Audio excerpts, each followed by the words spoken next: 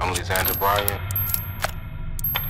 photographer, visual artist, all-around creative. There was like 3 questions that I kept asking myself. First question was, where do I want my work to live?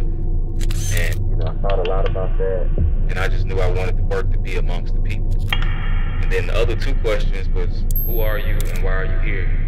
And that was just me trying to find my place in the world, trying to figure out, what do I have to offer? What's gonna be my legacy? And just, how do I make the best use of my time and my skills, my talent, just making sure I'm not taking anything for granted.